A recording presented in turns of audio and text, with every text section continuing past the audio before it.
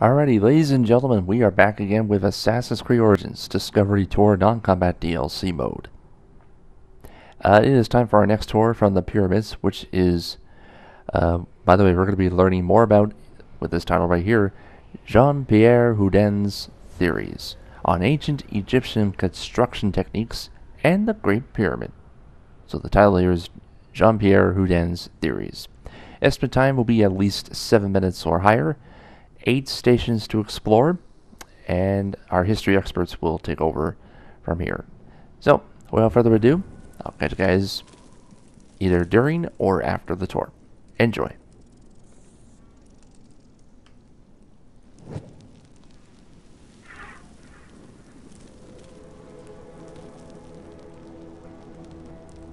Don't forget, welcome to Jean-Pierre Houdin's theories.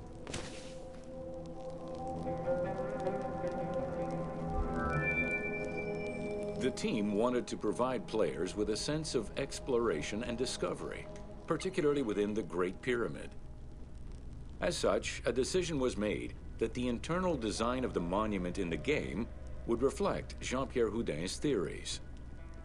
While the antechambers of the King's Tomb have yet to be discovered, Houdin posits that this is merely due to a unique design, placing the Pharaoh's tomb at the center of the pyramid.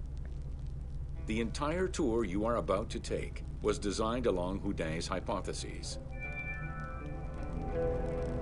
Alright, so right away on our very first station, right away we have a behind-the-scenes look at exploring new rooms. Alright, yep, a lot of information is there. Let's go ahead and continue the tour and head to the next station.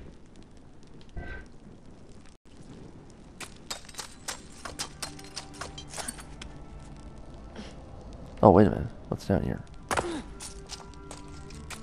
Oh, that's climb up. Okay.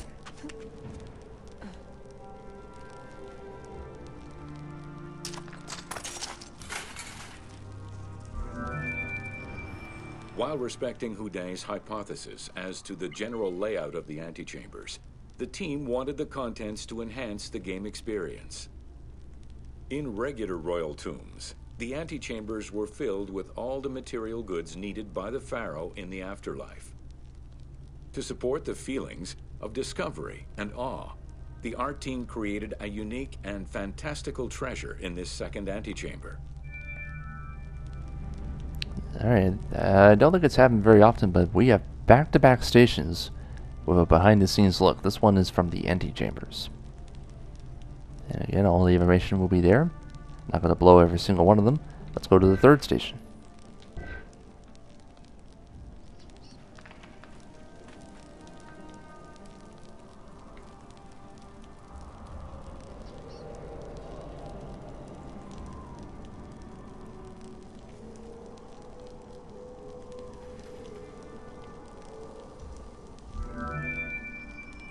Houdin theorized that the ascending corridor and the Great Gallery were used by the workers to haul hoist the heavy beams above the king's chamber.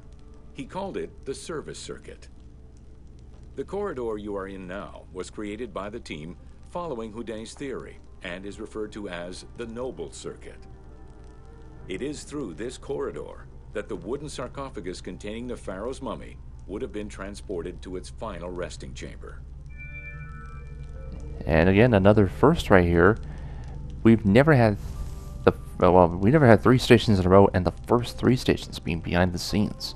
This one's about the noble circuit, and according to Houdin, he theorized the corridor and the Great Gallery were used by the workers, which hoisted the heavy beams above the king's chamber. So it was the service circuit, and the corridor we're in right now, which is the noble circuit. All right, let's find out more about it. Or in other words, continue on with the next station, that is.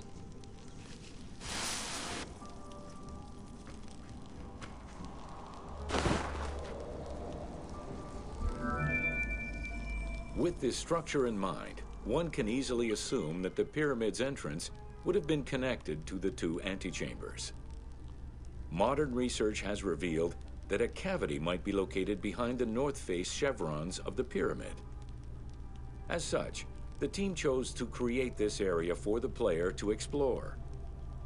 Here is where Houdin believes that the priests and nobles would have exited the pyramid after the burial ceremony. Alright, we're actually going to keep on going right here. First 4 stations already behind the scenes. That's incredible. I'm going to predict every single one of these stations would most likely be behind the scenes. Oh no, I could be wrong. But anyway, let's go to the next station.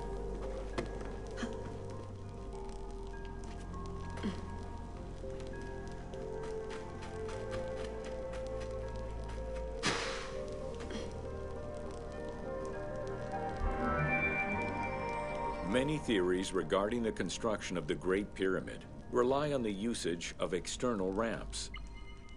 However, Houdin believes an external ramp would have been too steep for the upper portion of the pyramid. This is why he posits that there were 2 ramps. An external ramp for about half of the height of the pyramid, which then became an internal ramp for the second half. Okay, so in Station 5, another behind-the-scenes look here. As we have a look at the last paragraph right here, 2 ramps that were posits here. So as mentioned, there's an external ramp for the height of the pyramid, and then an internal ramp for the second half. So that's not bad. Boy, we're getting to learn a lot about this pyramid so far. Alright, next station. Here we go.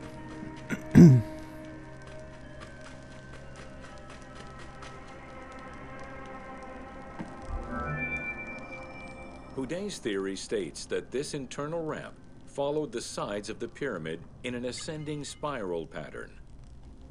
A notch discovered in the edge of the Great Pyramid, known as Bob's Room, seems to support this theory. Located at the corners of each edge of the pyramid, these large rooms would have allowed workers to turn the stone by 90 degrees, allowing them to continue the ascent. The team chose to create rooms such as this one, bringing Houdin's hypothesis to life. There we are. There's another behind-the-scenes station right here. I'm going to show you this in full. This is the early concept of Bob's Room with the interior ramp addition. There's the full picture. And let's go to the next station.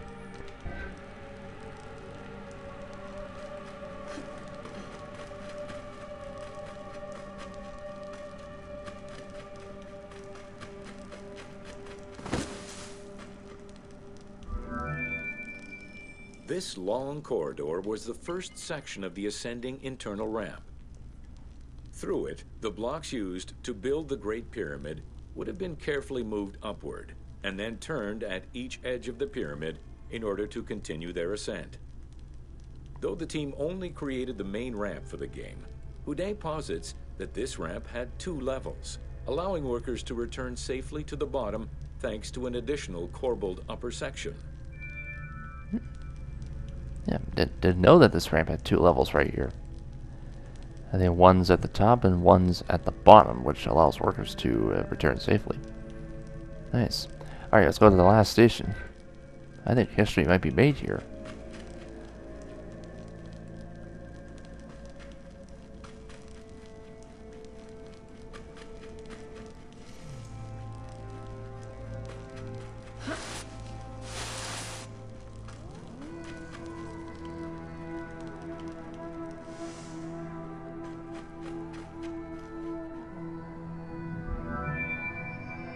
According to Houdin, the start of the inner ramp was located at the base of the southeastern face of the pyramid. This location would have been the junction point of the external and internal ramps. Below us, workers would have built the lower part of the pyramid with the external ramp before eventually switching to the internal ramp for the middle and upper sections of the pyramid. At that time in the process, they could have reused the material of the external ramp to fill the center of the pyramid, hauling the stones in through the internal ramp. There you have it. All the information is there. So a little bit of history has been made.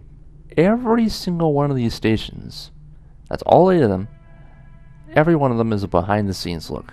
I don't think that's ever happened before in the Discovery Tour of Assassin's Creed. That is incredible. That's a lot of information from our, well, from the Ubisoft team, that is. Alright, so that completes the tour.